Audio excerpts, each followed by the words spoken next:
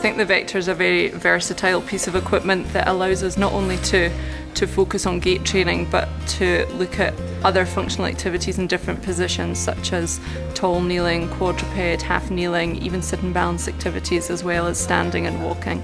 We've used it with all levels and abilities of patients. It's allowed us to really facilitate their independence. Space is kind of at a premium here, so we were always kind of looking at what kind of footprint was it going to have. We liked the fact that it was kind of something that was overhead and could be kind of pulled out of the way when it wasn't in use. I think one of the first things is obviously to let the patient feel the support of the harness and how it's going to catch them if they do fall, and letting them feel that to gain confidence in the system.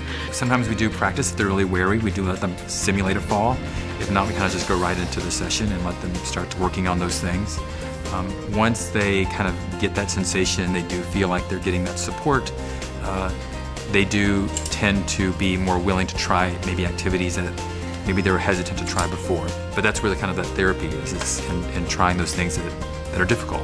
I found the handheld system and the PC itself very, very user-friendly, particularly for somebody that's not very tech savvy. I've been able to utilize it with relative ease after just 1 or 2 times. I do feel like I'm allowed to do a little bit more hands-off. I really like the idea of allowing them to kind of learn their own strategies or relearn their own strategies to their balance, come up to a sit to stand without me having to help them. I think it adds a level of personal satisfaction as well when they start realizing they're able to do more of this on their own with a little less help from the therapist. I think that's one of the biggest things that we've been able to do. Patients have been able to walk much farther than they have been over ground. So for some patients that are maybe going 10, 15 feet, they're now able to do 50 feet, 70 feet. For patients that are maybe minimal assistance over ground, they're now ambulating with supervision or with little hands-on assistance. And because we do have such a large system here, it's allowed us to really challenge patients' endurance. And with that, I feel that patients are getting a very good workout during our therapy sessions. But with the body weight support of the Vector, it means that I'm not having to work quite as hard.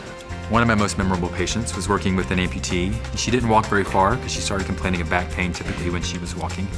And when we watched her walk, she tended to kind of come forward over her knee. So we got her in the Vector. She did have an episode where she fell and the Vector caught her. We gave her some pointers. We wanted her shoulders kind of back over her hips, and then she started learning to trust her knee a little bit more without having to be kind of over it.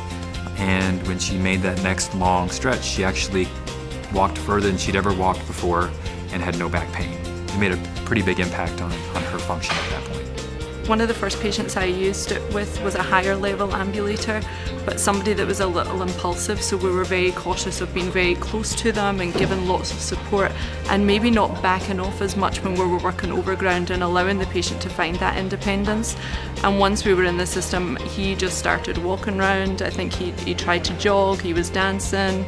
It was wonderful to use it in that sense and to be able to back off and let somebody have the confidence to do that.